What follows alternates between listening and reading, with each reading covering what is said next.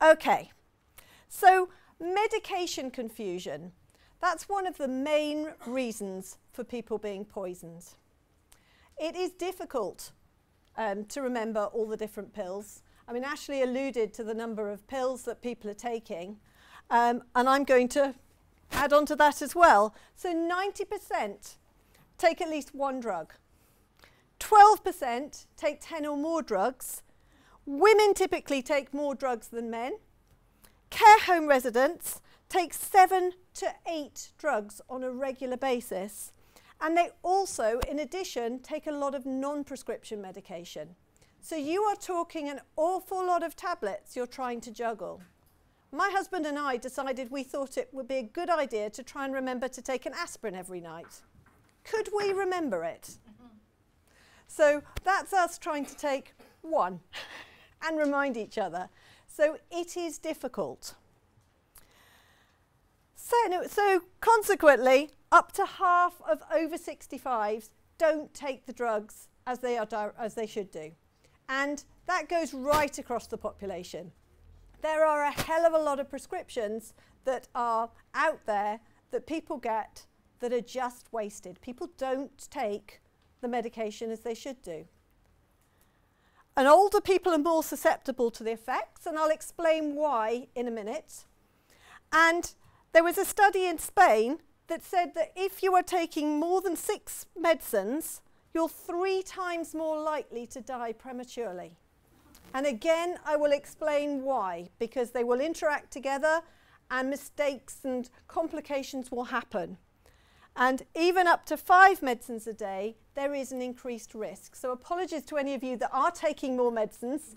Sit there and stay safe, but hopefully as we go through, you'll realise that maybe some of those medicines might not be necessary. So perhaps a chat with your GP might not, well, they might be necessary, but they might not. So let's go through. So there's my mother. At the age of 2, she was prescribed opium for her asthma. She went on to live to 93, but throughout her life, she had various autoimmune diseases. And all the time I was growing up, she was on, a fair bundle of medicines for all sorts of things. She was on long-term steroids for a long time until she got Alzheimer's. When she got Alzheimer's, all her medication stopped. And she was actually, apart from not being quite there, up there, she was actually as fit and healthy as without the medicines. I have no idea how that's happened. I would love to discuss with someone whether there's any connection, but I thought it was very interesting that forever she'd been on that medication and then she wasn't. So as people get older, the amount of water in the body decreases, the amount of fat tissue increases. This is a generalization, but it's generally true. The amount of water decreases because the kidneys are not as effective as at concentrating the urine as they once were. And you wee more. And you may not drink as much. Older people don't tend to have that initiation that they're thirsty. It diminishes. And also, you may not want to drink as much if you're going to have to run to the loo. So it's 22. That means that drugs that dissolve in water reach higher concentrations. So people on digoxin, for example, might need a lower dose. Drugs that dissolve in fat accumulate because there's more fat to store them. They hang around. Your kidneys can't excrete and get rid of your drugs from your system as well as they once could. And your liver doesn't break them down as well. People who take more drugs have a higher risk of the drugs in their system interacting. And there are very few studies that actually work out how much of the drug an older person should take. It's horrendous. So they're mostly done in the main population. It's the same in very small children as well. It's a bit of a guesstimate. And the pharmacists that I've been talking to have said that very often they've got people that come into the pharmacy to collect their medication, and their medication has been changed, it's been reduced, and they get very angry about it because they have been taking the same tablets all the way through, and suddenly that little white one's gone. And that little white one was a really important one to them. And the older people themselves do not understand that actually their metabolism may mean that they need less. So instead of having 3 little white ones, they've now got 2 little white ones. And it's an added confusion, and they feel like they've lost control. So it's about understanding that as well. It's not as simple as we would like it to be. Ashley referred to this earlier. Medication increases the risk of falls. It does, for all different reasons, particularly your blood pressure lowering tablets. If you get up too fast and you've taken your blood pressure reducing tablets, you can find that you get very dizzy quite quickly, and that can be a cause of falls. Also, a lot of medication can cause confusion and dizziness and affect your balance and make you sleepy, and none of it helps. So they may be on multiple medicines.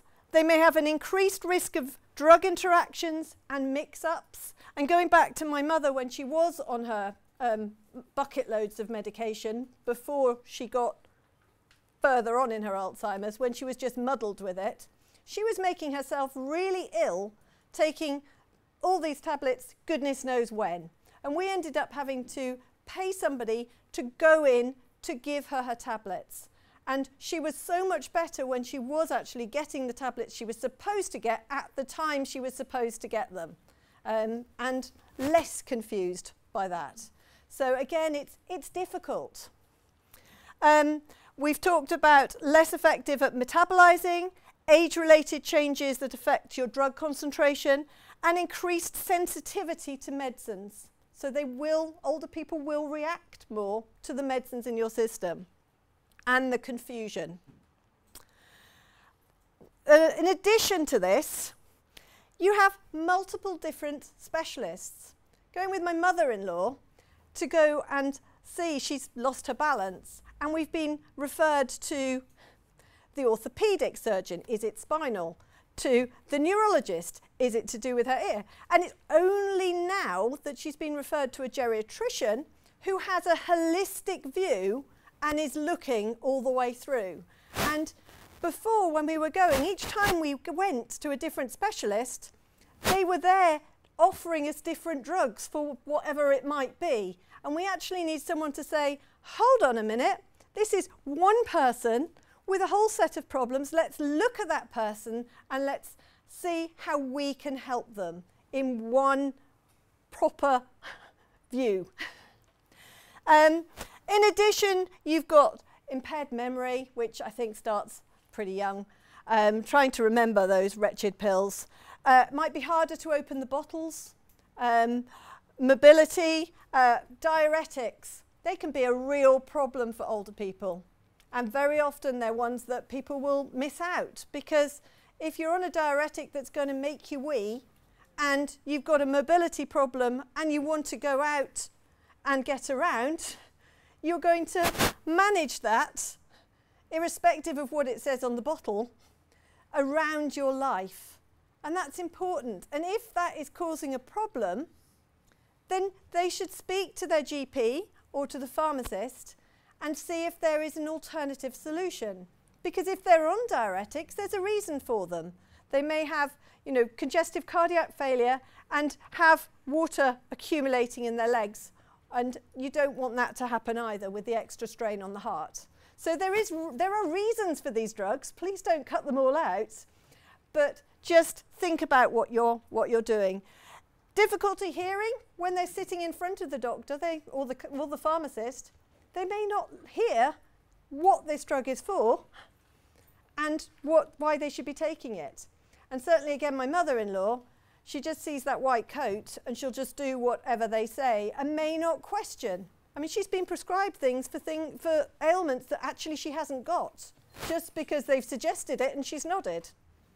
Bonkers. And they may also have difficulty swallowing. My nephew was saying that his father-in-law, who's got Parkinson's, is really struggling with his tablets, and it's actually taking him about an hour and a half to get the tablets down, and he's got them 5 times a day. So when we get onto Docet boxes, which I'll talk about later, they only offer those as 4 times a day, a lot of them, which means that it doesn't fit in with what they're doing. So it's actually putting an incredible strain on the family trying to get the medication to the person, because you're trying to do your best for them, but actually the medication they've been prescribed is not working with the lifestyle. There are other options very often. There is a once-a-day option, a different formulation. So ask your pharmacist, they should be able to help. Never ever stop medication, any medication, without talking to your doctor first. But in particular, beta blockers, benzodiazepines, antidepressants, steroids and warfarin will cause you harm if you stop them like that. They need to be titrated down slowly and steadily. So, tips to avoid medication problems. Be actively involved. Don't be like my mother-in-law and just nod because someone in a white coat's giving you medication. Ask, what's it for? What does it do? Have I got that problem? And if it's an older person going along, or anyone going to your doctors, you won't take in everything that they're saying. So take somebody with you. Ask the doctor to write down what they're saying. So if somebody can't come with you, they can at least show it to the person after, and then they can sit there and say, yes, they've prescribed this because, and that's why, because you won't remember. Have a medication list with you at all times. You never know when you might have an accident. And read the patient information lists and sheets. I know they are really small. They are available. You can get large print ones of them, and the chemist can give you larger print ones of them as well. And the drug company has loads of information on them. Yes, you have to ask. Yes, it's a pain, but it's your health and you know, your life or your parents' health or whoever's health. It's important. And be aware of dietary and medication interactions, and that goes for alcohol as well. Some of them will make you really ill if you take them with alcohol, and some of them interfere with an awful lot, or some of your day-to-day foods interfere with them a lot, and we'll get onto that later. Always take medication exactly as prescribed. If it's prescribed to be on an empty stomach, that's because it needs to be on an empty stomach in order to be absorbed the best, to give you the best drug. If it says eat with food, it's because that is what is best for the drug in order to transport it. If it says spray it under your tongue, it's because that is the fastest way to get it into your bloodstream. There is a reason as to why it tells you. And if whatever it tells you is not easy for you to do, then tell the pharmacist, I can't do that. Is there an alternative way? And your pharmacist really should be there to help. And I was chatting to them in Boots, and they were saying not enough people do come in and ask them. And people don't think to ask the pharmacist, they go back to the GP. The GP, when they prescribe, most often they will be checking it on the computer. They are not experts in pharmacology. That's not what they've done their degree in. They are experts in the looking after you and what your ailment is. They don't necessarily know what interacts with what. The pharmacist has done their degree in just that. So get them to help you, and they will link up with the GP, and they should be able to help too. Okay, your medication list should have exactly what you're taking, including anything you pick up when you're in the chemist. So anything over the counter, because it might affect the other stuff you're taking. Who prescribed it and why did they prescribe it? Special directions, any monitoring, things like warfarin, what need monitoring. Any previous adverse reactions you've had, what to do if you miss a dose, and why you've got that medication. And if you've stopped the problem that you had that medication for, then go back to your GP and say, I'm not suffering from that anymore. Is it because this pill has cured me, or do I no longer need the pill? How often, what dose, and make sure you're checking the expiry dates too. Anticholinergic drugs. You may have heard of this, I don't know, but a lot of drugs have anticholinergic side effects, and they're common drugs. So things like flu remedies, ordinary cold remedies, allergy drugs, antidepressants, antihistamines. They very often have these side effects, and they block this vital acetylcholine, which is a neurotransmitter which allows your cells to talk to each other. As we get older, we have less of this in our system. So if you have got a drug that is then blocking what you haven't got a lot of, it's going to make you feel rotten and sluggish. It is vital for memory, learning, concentration, and it also enables your heart, your blood vessels, your airway, your urinary tract, and your digestive organs to function. So it's pretty vital stuff. And the side effects, if you're on anticholinergic drugs, are confusion, blurred vision, constipation, dry mouth, lightheadedness, loss of balance, and difficulty starting to wee. And all those sort of things can then make it even more likely that you're going to fall. So like Ashley was talking about, medications can make you more prone to fall as well. And the reduction of acetylcholine is also implicated in dementia. So be aware of this. If somebody has started taking antihistamines in hay fever season and they are suddenly a bit foggy and not quite with it, it may be the side effects. Sometimes people use these drugs precisely because of their side effects, such as with Parkinson's. They're very good at reducing the tremor, and that's what they're prescribed for. But if they're on Parkinson's drugs with the anticholinergic, you may well find that they are, again, not as sparky as they once were. So these drugs are great, but they also have risks. I'm going to go through this fairly quickly, but when I was nursing, everyone used to have something for their bowels as we went round on the drug trolley. They used to have some sort of sleeping pills. It was routine. When the doctor came in, they wrote you up for it. And people used to turn to these. They also had a little tot of Guinness as well that we used to give them. We were very nice in those days, and the health service budget was probably a little bigger. So anyway, that's what we were doing. Explore alternatives first. There are always alternatives to these sort of drugs, and the drug should be the last resort. So there's all sorts of things. I'm not going to go into that now, but you know, like your milky drink, and you know, if you're having urinary problems, don't drink anything too late at night. All those different things, your routine, I can go into later, but I'm not going to go in now. And diuretics we've already mentioned. They can be a pain. Right, question for you. Who knows what's on a lot of people's breakfast tables that can cause really serious interactions with the drugs that you might be taking? Absolutely. Did everybody know that? Yes. Oh, I'll go home then. No? Thank you. So a lot of drugs say on them, do not eat grapefruit or drink grapefruit juice at any time whilst taking this medication. Okay? It is a known interaction, but quite often people don't realise.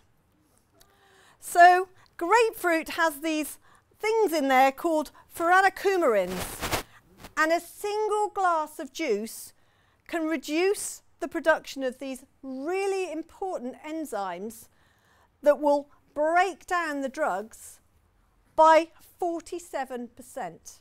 So one glass can mean that your drugs are not going to be broken down properly, which means the drug will still hang around in your blood, and this dose will accumulate, and it can cause really major side effects if you're susceptible.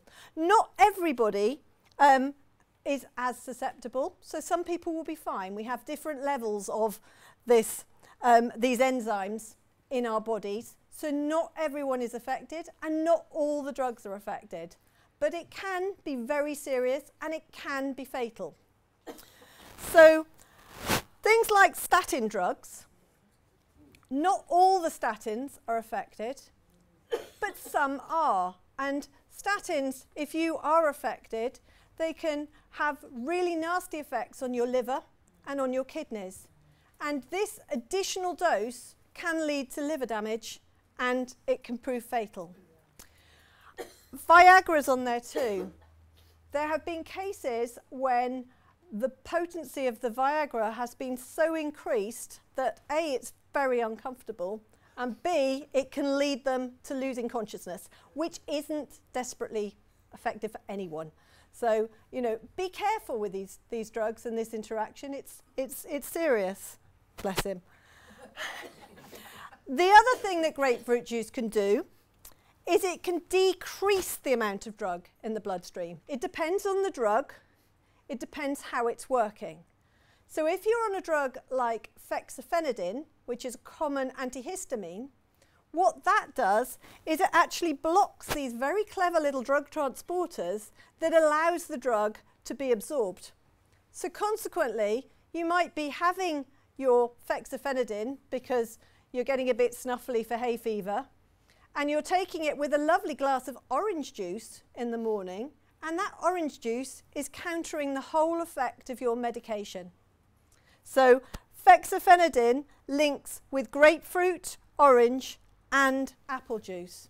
So if you're not reading that tiny, tiny little print on there when you are going through, you may find that you're popping those tablets and not getting any sensible effect.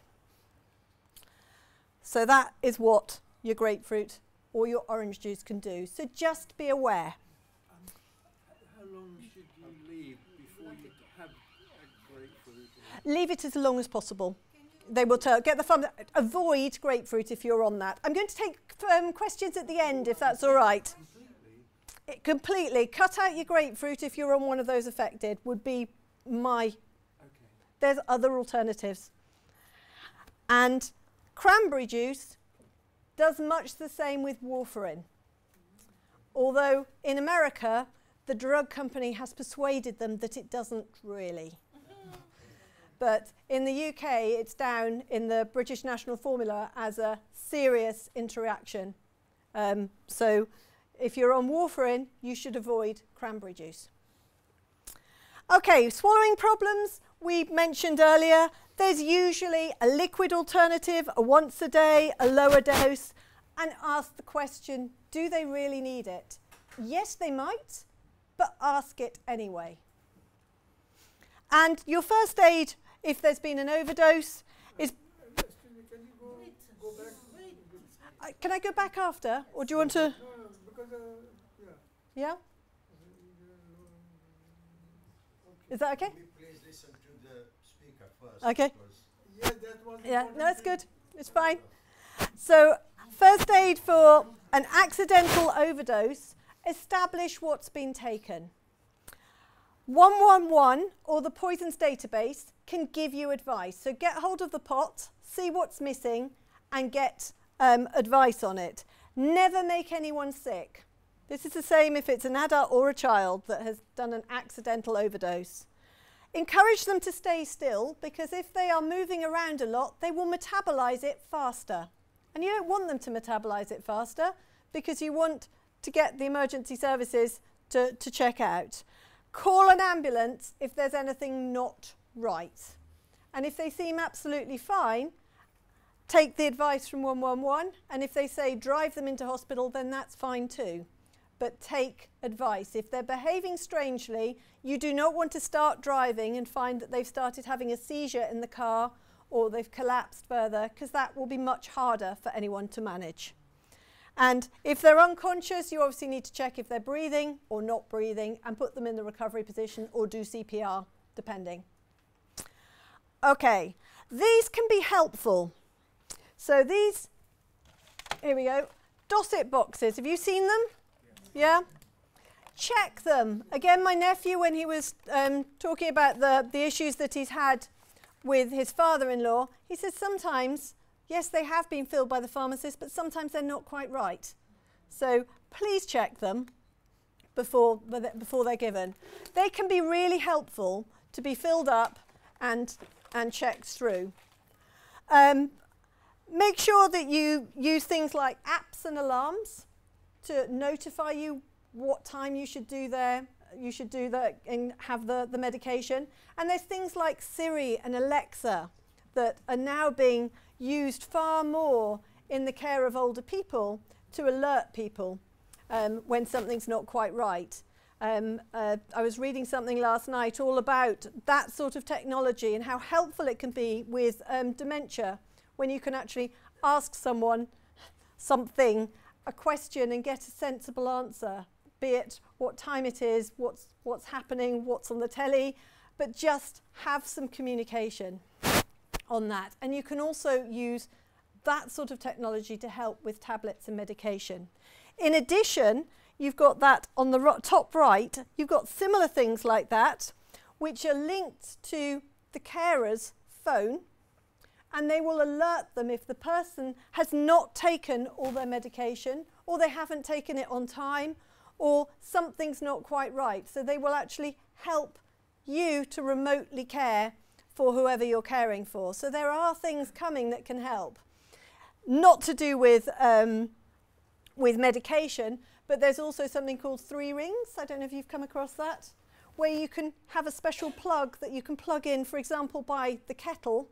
So if somebody hasn't made their cup of tea by their usual time for making their cup of tea, it will alert you that maybe there's something not quite right. So there's increasing things that are happening to help people to look after other people and keep a little bit more of an eye remotely. And the pot in the fridge, which I haven't fished out, but does everyone know what I mean by the pot in the fridge?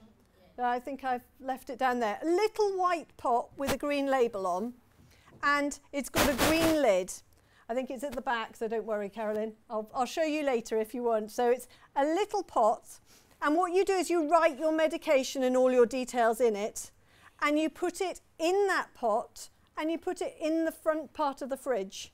And if you have an accident and the emergency services come, they know that that is what they have to look for. So it's a really helpful thing. So as I say, I've got one at the back of the room that I can show you after.